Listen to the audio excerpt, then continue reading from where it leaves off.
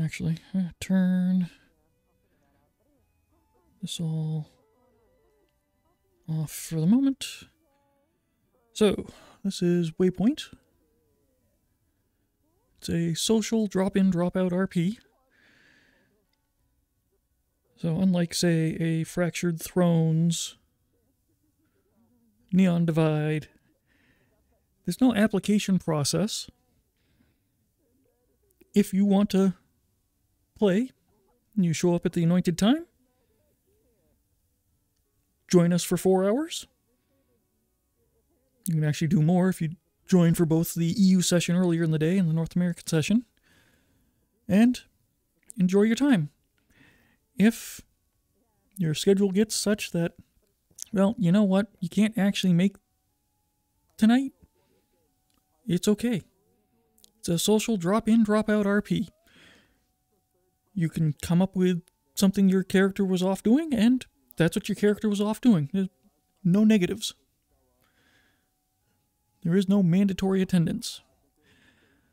Another thing a little different from most RPs, there really aren't NPCs. We've got a few dedicated GMs. We've got some players that are both players and facilitators, GMs. But pretty much anyone you see around here is their character.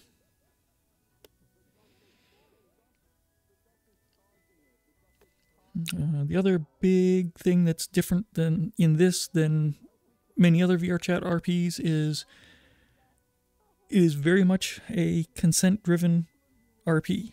So, Johnetal, the character I'm playing,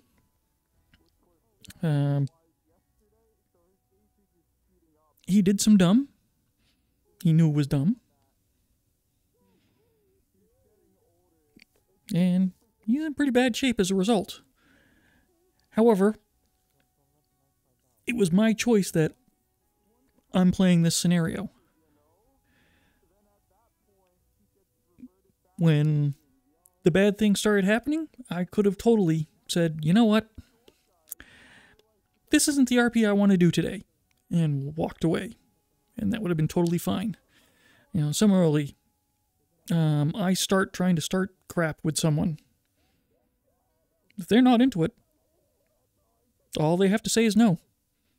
And it doesn't happen. So you can play with all the consequences, or if you want just light, happy, social RP, you don't really care about plot. You're just in it. Sorry, getting my cable out from under me. You're just in it for the fun of hanging out with others, telling goofy stories, probably bad puns. That option is right there for you.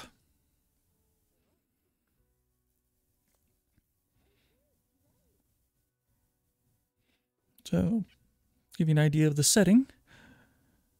Sundial is the primary little village, townish hamlet in Waypoint. There is a portal that just randomly yeets people into this world. So some people are using portals in another area, expecting to end up someplace, and discover they're here. Different people end up here through different methods, but we all ended up coming through that dang portal. And once you're here, you're stuck.